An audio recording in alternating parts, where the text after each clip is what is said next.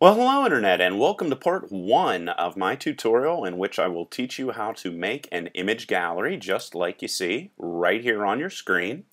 And this image gallery will hold nearly any size of an image, as you can see here. You can also click on the image to cycle forward, and there's a gigantic image. You may not necessarily ever use that, but either way, it has that capability, and it also can embed movies, which is really cool. And there's also a previous button, and all these other things, and of course a close button. This is part 4 of my From Scratch series, in which I show you how to do really cool things from scratch that, as far as I can tell, no one has ever done in a video tutorial. I provide on the screen part 1, 2, and 3 of the From Scratch tutorials, in which I show you how to create a WordPress theme, a WordPress plugin, a featured content slider, and today, an image gallery. So let's jump right into the code. In this part of the tutorial, I'm going to show you all the HTML and the CSS code that goes into creating this guy. And then in the next part of the tutorial, I'm going to put all the jQuery code and JavaScript code together. And then by the end, you will have exactly what you saw previous on the screen. If you want all of the code right now, there's a link to the code in the underbar, and of course it's 100% free. So you see right here I have just basic HTML. I just put that in there to save myself a little bit of time. Then I'm going to link out to my style sheet and just plug in the reference to it, and I'm calling it lightboxstyle.css, and eventually I'm going to turn this into a WordPress plugin as well to really beef up the capabilities of my featured content slider that we made previously. And then I'm going to link out to the jQuery JavaScript code.js.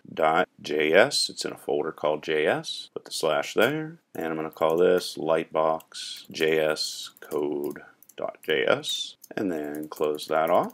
And actually, before this guy, I'm going to come in here and I'm going to put in my link to the jQuery code, and I'm just going to copy this, and I'm going to jump over and actually grab this so I don't have to type it all out. And there is the actual location of the jQuery library I'm going to be using. I'm going to be using the framework that is provided by Google. And then I'm going to close off my head section and jump into the body section. And the first thing I have to do is create the link that's going to open up the image or media library or gallery, whatever you want to call it. So I'm going to give it a class of open lightbox. And then I'm just going to give it an empty reference here, because when people choose to click on that, it's actually going to be handled by jQuery. Then I'm going to do is come in here and create a div of class equal to lightbox panel. And lightbox panel is going to be the guy that surrounds everything here. Let's get this ugly thing off of here. This is lightbox panel right here. And then this background that's dark, this is called lightbox background. And we're going to get into that in a second. Let's give myself some room.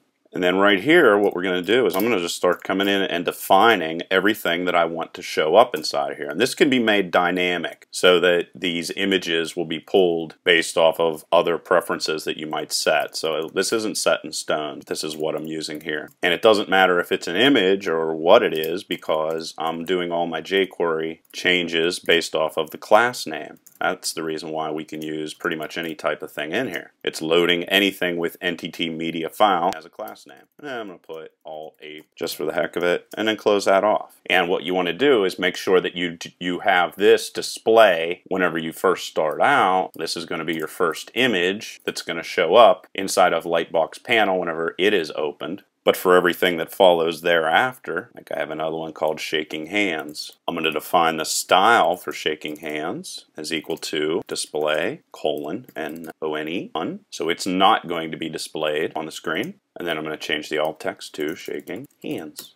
And you can see exactly what's going on here. If I go back to the original one, there's the ape, and they're shaking hands. So that's how those are going to operate. And then for every other image that I want to be displayed in that lightbox, I use exactly the same layout. Display none, I don't want it to show until I tell it to show. I want the class to stay the same, and the alt doesn't even matter. You can have it be anything you want it to be. So I have another file called penguin, and I can let everything else be precisely the same. Penguin, veggies, and I think you get the point. You can get all the code if you want it in the underbar, like I said before. So I'm just going to proceed here. And after all those have been defined, I have to come in and place all of my buttons that I have at the bottom of the screen, like the previous and next buttons and the close buttons. So I'm going to create a new div, and I'm going to call it NTT previous button. And I'm actually going to grab that, copy it. And the source for my previous button, I'm actually using a file that I used before in the featured content tool called FC left arrow. The class name is going to be changed to previous media, meaning I want to show the previous media. Alt text is going to say get previous media item.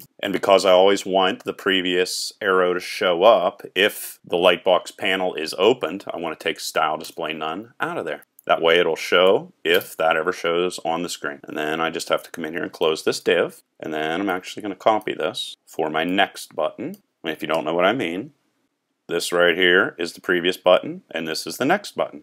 So this is going to change to NTT next button. This is going to change to right. This is going to change to next, get next media item. And everything else will stay the same. So then all I have to do is come in here and create the close button. And I'm going to call this NTT close. And of course, make sure that I put ping inside of here because it's a ping file. And this is called NTT close button dot ping. And this I have assigned as an ID. You use IDs when you're 100% certain you're never going to have to define another button like this. And I'm pretty sure I'm not going to need another close button, so I put that in there. And I could technically do it for all the other ones, but I know it's good practice to always use IDs whenever you can, but either way. And then you want to close the div that's going to surround everything. And whenever you have a big div like this, it's always nice, like lightbox panel, it's always nice to put a little comment at the end so that you know where that div ends. Exactly what I did. And then I need to define the lightbox background. That's the part that's going to be dark. And then close that div, and then close the body altogether, and then close HTML altogether. That is all that is required to make this guy work HTML-wise. So now I'll jump over into the CSS code and write all that out for you.